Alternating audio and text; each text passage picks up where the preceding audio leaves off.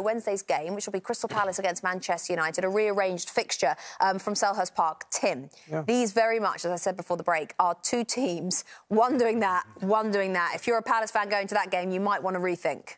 Yeah, it's gonna be. Have been going recently. They nearly look unstoppable. Again, it's short-lived, but if they win, they go second, and it's so tight at the top of the table that every single week is going to be important now. Going on runs is going to be important for Manchester United to make sure they go into the weekend second in the table, put pressure on the other teams in the top four is going to be huge psychologically for them. As I said, if they get the victory, Manchester United, they go second until at least Thursday, where Manchester City take on Tottenham.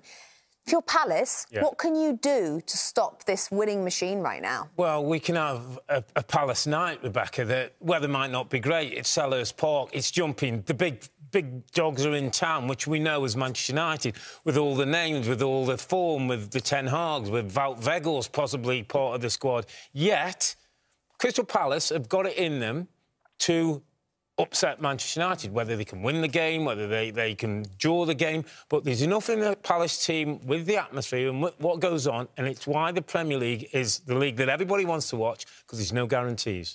We saw Martial come off with a slight injury. So do you think Weghorst is going to start up top, in the middle? Yeah, Anthony came, of course. I don't know if he's fit enough. Anthony came on and did a job there. I also agree with Robbie.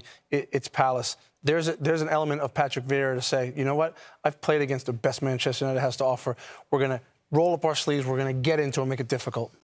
Hi there, I'm Rebecca Lowe, studio host for NBC's coverage of the Premier League. Don't forget to hit subscribe to watch more videos all season long. For even more Premier League content, from original series to live matches, head over to Peacock and be sure to tune in for Premier League mornings every weekend on USA Network and on Peacock. We will see you over there.